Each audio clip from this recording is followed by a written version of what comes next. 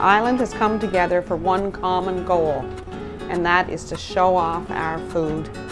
And I think we're doing a great job, really.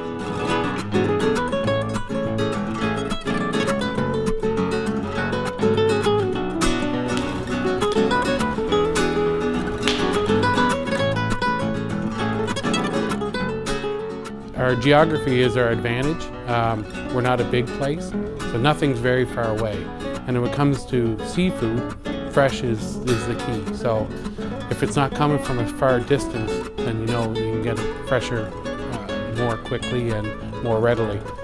I think we're on lobster meal 11 right now, so I love lobster so much. And there's nothing like standing in that warm water and pulling those oysters up and having it on a boat, shucking it and tasting what it tastes like right there from the boat. That's a whole different experience than it is buying it from a supermarket or having it in an oyster bar or those sort of things. This is about experiencing what the air smells like in an oyster bed. You know, what the water feels like in your hands.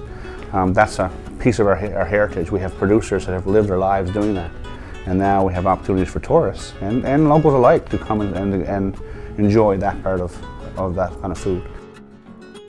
One of the things that we talked about at our event, you know, when the people were coming up was, you know, here we have some great grilled halibut here, and it was caught less than 24 hours ago. I was actually in the kitchen 6 o'clock that morning butchering the fish for 12 o'clock start for the event. So it was as fresh as you could get. And we have lots of other great seafood too, the lobsters, the mussels, clams, whether it be soft shell clams, quahogs or bar clams, steamer clams.